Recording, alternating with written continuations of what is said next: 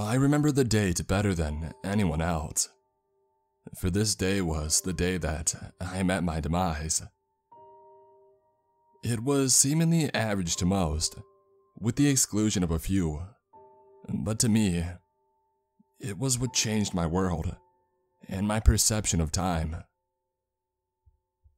August 14th, 1874.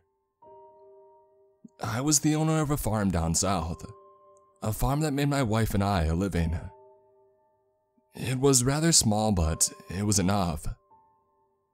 The days would be long and filled with labor, but it was home. I had a dog and 3 cats, who all did their part in hunting the mice, to which would be the fruit of their labors. It was a simple life, but it was my life. Later in our young marriage, my wife Mary and I had our first child. His name was Robert, to which we called him Rob. He was an intelligent young boy, showing a high potential in life at such a young age. He grew to be a strong young boy, to the age of 10, when this story takes place. My farm was old, and the buildings were dilapidated, for we had little money to spend other than for our living expenses. Bucket in hand, I started across the farm and to the cows, happily whistling an old tune. My heart rattled when I heard a creak. The silo above me was an eyesore, being one of the oldest buildings that still stood, and it was starting to give out. I made a note of it in my mind, and I continued down the dirt path and into the barn ahead. I tensed when I caught sight of Rob standing in front of the barn, awaiting me. "What are you doing down here, son?" I asked as I approached him. I opened the barn and I started towards one of the cows. "Why, I was just walking around when I saw you skipping over." He let out a small laugh. My face reddened at the slightest. "I ought to put you in your place for saying that," I remarked. Rob darted out of the barn like a bullet and ran to the neighboring buildings. I dropped the bucket and I started after him. I heard the creaking louden, and sure enough, Rob was running right in the silo's direction. I sprinted as fast as I could, but Rob was no easy kid to catch. I could hear him let out a playful laugh when I suddenly heard the roof give in.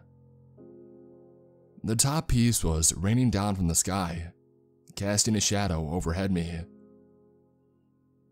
I was running faster than a grasshopper, so it'd be no easy task to stop before the roof hit the ground. Luckily, Rob had already passed it and crashed to the floor out of breath. My shoes skid to the ground, making dust fly, and I had drifted too far into the range. The million-ton piece had hit the ground, making my dust cloud seem like a cigarette smoke compared to the full cloud. My vision went dark. I didn't feel anything from the fall, strangely enough, and so I brushed myself off and I headed out of the ruins. What an anomaly, I thought to myself as I ran out to tell Rob about my lack of injury. "You're in a lot of trouble for letting me near my death like that," I jokingly yelled. Rob's expression didn't follow through with my comment though. It was like he hadn't heard me. Instead, he stared with the color drained from his face. I approached him, this time right near him. "Son," I yelled. He was ignoring me, I thought. Rob ran in the direction of the house. I followed close behind, not feeling anything other than the wind. At the foot of the porch stairs, Rob had broken down like the silo and collapsed to the ground, head in arms, sobbing. I sat on the stairs next to him, and I put my hand on his shoulder. As I reached, my hand went straight through him. My heart stopped, and my brain went numb. Mary had walked out of the house and straight through me as she saw the fallen silo top. "It's horrible. Dad got crushed," Rob cried out. Mary's eyes teared up. "Don't move out of this house, you hear? Get inside and make yourself comfortable," Mary said. "Hello," I yelled. Neither of them had heard me. Mary ran to the ruins. I followed, jumping off the stairs. My eyes widened as I realized that I was still at the level of the stairs, flying. By concentration, I was able to move at an incredible speed. I passed Mary in a second, and I headed to the pile. I froze as I saw below the rubble was a large puddle of blood. It came true to me, all those legends and stories, for I had turned into none other than a ghost. The following days were heavy. I had no desire to eat or drink anymore, but my heart throbbed for love.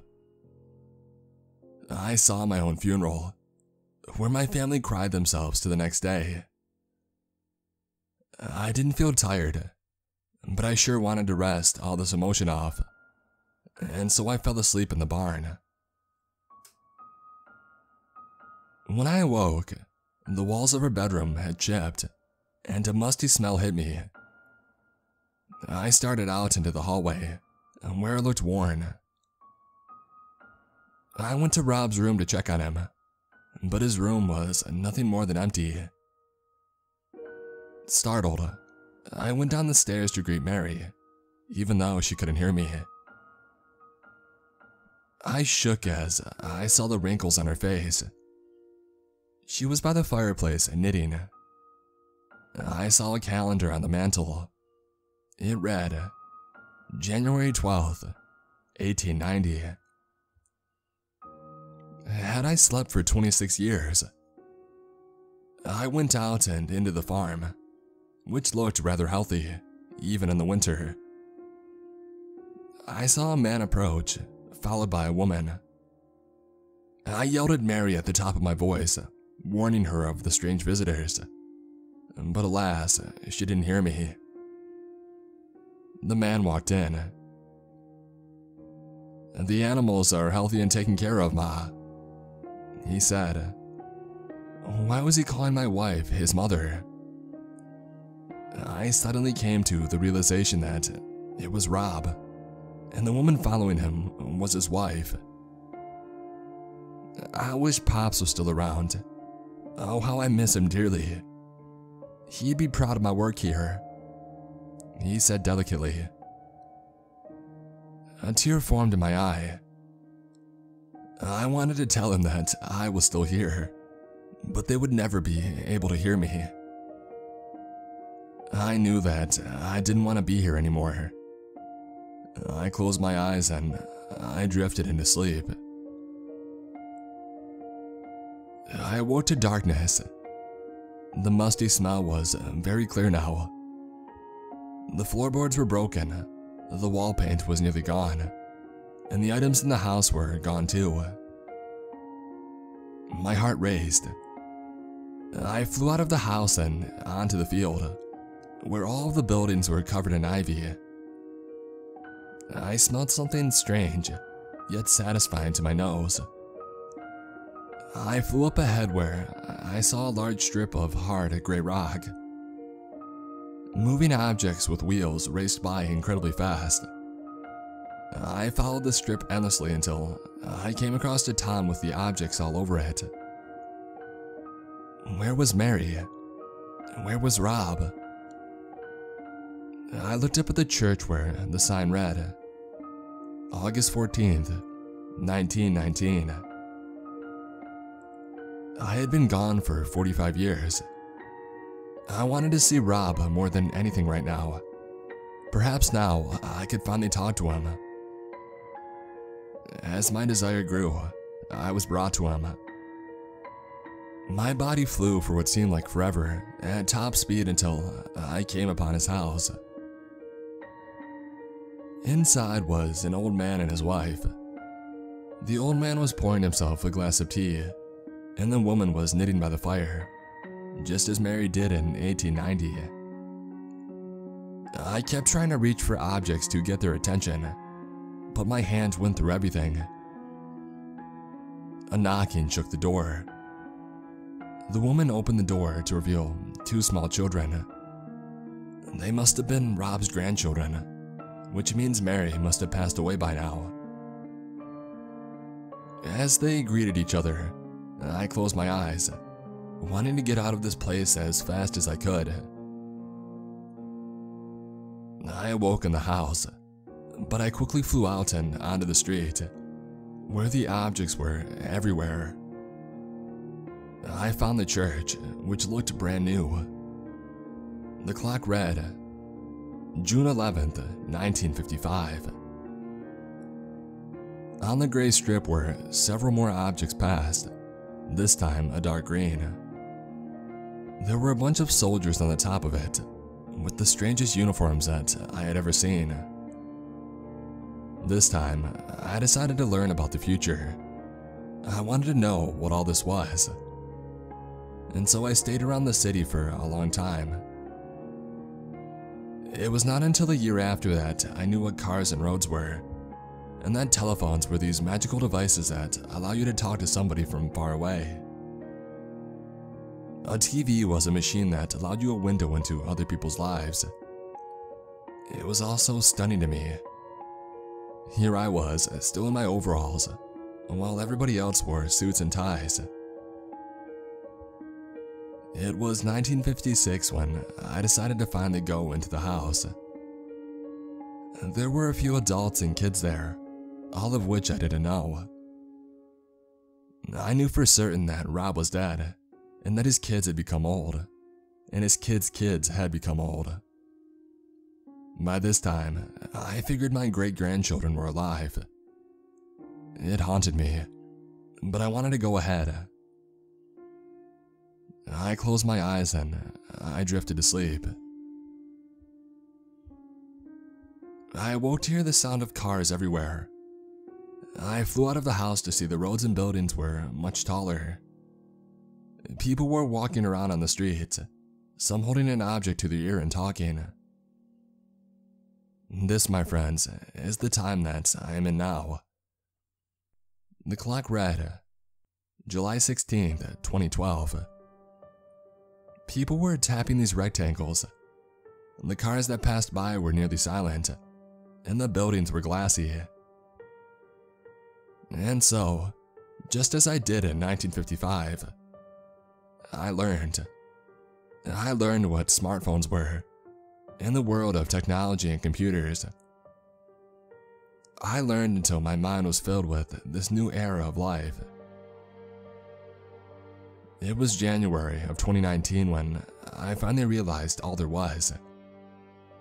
It took me years to learn, and I was now completely familiar. By this time, I visited my family, and I saw that I was a great-great-great-great-great-grandfather since my children had children young. It was a normal day when, all of a sudden, I was able to successfully grab something. That something is the phone that I'm using right now. I wanted others to know about my adventure through time, and how it was to learn of your children's children's children's children. After typing as far as I did, I had heard a voice. This voice was to me. After all this time, all of these eras, someone had finally reached me. Even when learning, I had pains and I suffered the misery of no communication. It was a hard life, but I had gotten used to it.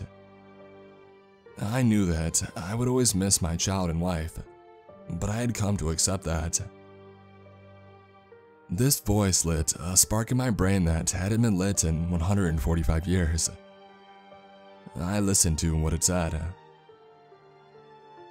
It offered me my life in 1874, at the cost of me remembering all I do now, and the fact that nobody would believe me if I were to say anything about these times. I thought carefully and I realized that I had no future here. As soon as I hit post, I will finally be transported back to my time, where I will live the rest of my years as if nothing had happened. The voice said that I would stop just before the silo hit the ground. Thank you for listening.